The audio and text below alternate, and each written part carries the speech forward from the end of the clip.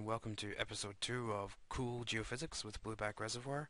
I'm your host Bruce Chalmers, and in this episode we're going to look at extended elastic impedance. So, extended elastic impedance is a seismic attribute used to predict fluid and lithology. It was first developed by Whitcomb et al. In 2002. It also forms part of a method for estimating net pay in thin reservoirs, as described by Connolly.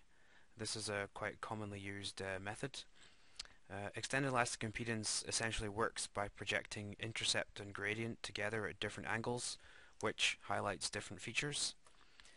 It requires a few steps to generate, but its ability to predict fluids and lithology is well proven, so it's really worth the effort. If there was one aspect of geophysics we would consider cool, EEI would be it, and it works really well. At the bottom of the slide here you can see the references that their plugin is based on. So in this workflow I'm going to show the Seismic Reservoir Characterization toolbox from Blueback, and I'm going to use it to create my extended elastic impedance volume. This is done by first creating an intercept and gradient from angle stacks, color inverting the intercept and gradient, and then creating an extended elastic impedance volume, finally adjusting the volume to find the best match for fluid. So let's jump into Petrel and see how that works. I'm going to choose the Blueback toolbox via the home icon here in the top left, and the first step in the workflow is to choose Intercept and Gradient tool from Seismic Reservoir Characterization. In this dialog I add in my different angle stacks here, so I have some nears, some mids and some fars, and I input a mid angle between the lower and upper range of the angle stack. Press apply and I get in here an intercept and gradient volume. The next step is to color invert both of these, so I'm going to again choose my Blueback home and this time choose colored inversion operator design.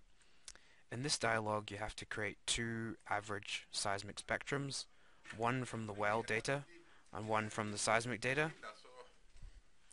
You can do this by averaging the spectrum from the well or just by inputting the numbers here in the line.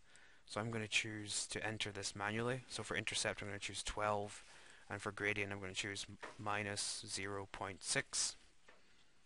Then we get a best fit line appear here. Secondly, I'm going to choose average from the seismic spectrum. So here I have my input seismic, this is my far angles, and I'm going to choose 1,000 random traces from this cube. Press recalculate, then I get my seismic spectrum here. So if we look at this sort of default result here, this yellow line is approximately halfway between the seismic and the well spectrum, which looks pretty good for our purposes, so I'm just going to press apply and create that. In the next step I'm going to then color invert the intercept and gradient by choosing my operator I've just created, choosing intercept, outputting AI for intercept, and then gradient, choosing GI. Okay, that's done, and finally I'm going to then choose extended elastic impedance and project these two together at a given angle. So here I have my color inverted intercept, my color inverted gradient, and then the angle at which I wish to project these two together. So let's press apply. Then if we have a look in the inventory here, just open a new window, you'll see I have a new virtual seismic which is extended elastic impedance at 10 degrees. If I display that, what you'll see is if I bring this dialog back in here, as I adjust this angle using the slider, the attribute will update inside Petrel.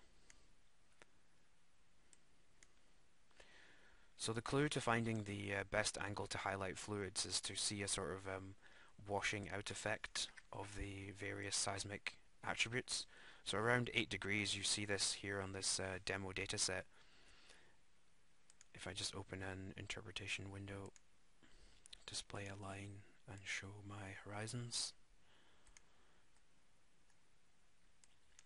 So we can approximately see here below this base reservoir a nice bright feature here versus the rest of the seismic attributes.